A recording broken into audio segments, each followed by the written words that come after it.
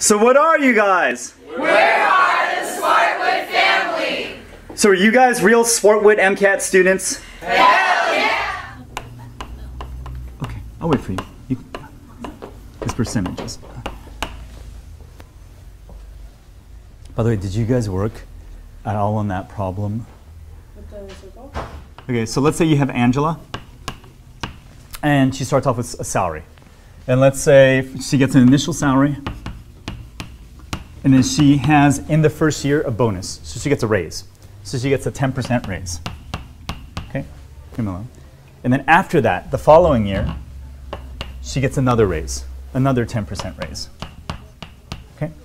And then the question is, now she's got her final income, right?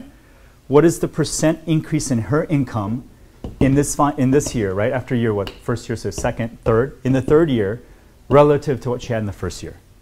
So what's the percent increase in her income by the time she has both raises from her starting income?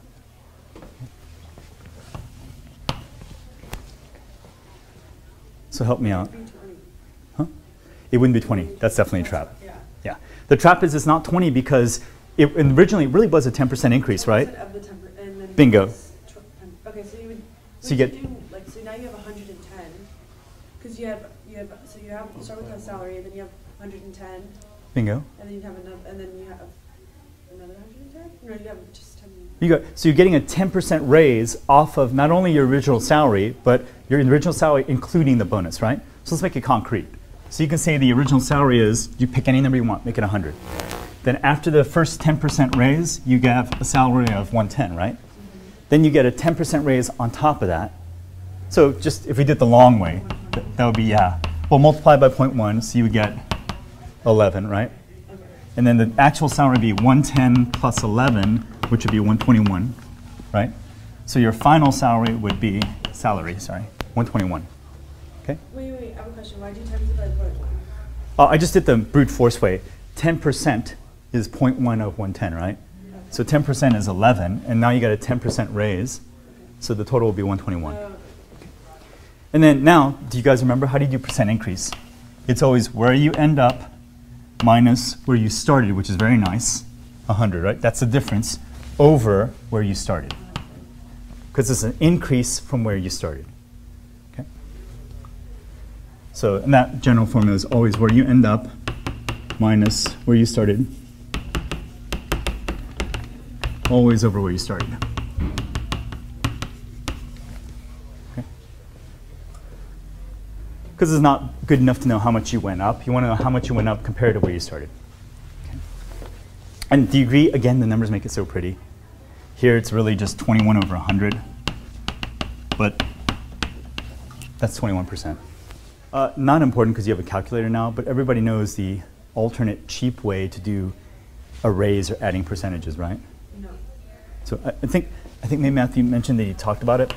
So if you have, say, 110, right, and you want to increase it by 10%, you can think of it as you will take 10% of that guy, right? And then let's say that turned out to be 11, right? But then what do you add it to? You add it to the original amount, right? And you can think of the original amount as, so let me rewrite this. It's going to be, so it won't get confusing. So you take 110, you take 10% of that. That would be your 11. Then you're going to add it to the original amount, right? But the original amount is what? It's 110, but you're getting all of that original amount.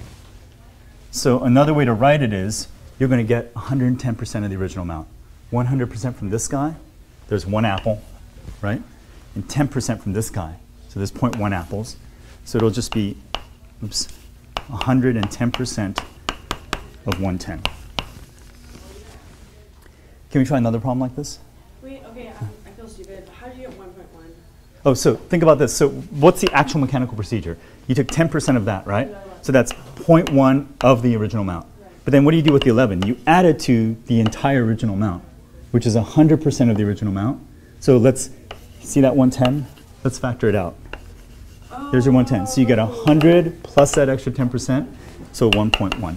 Just like if you wanted a 20% raise, it would be 1.2 times the original amount. Okay, good. Let's try the same idea, but let's do it in a slightly different setting.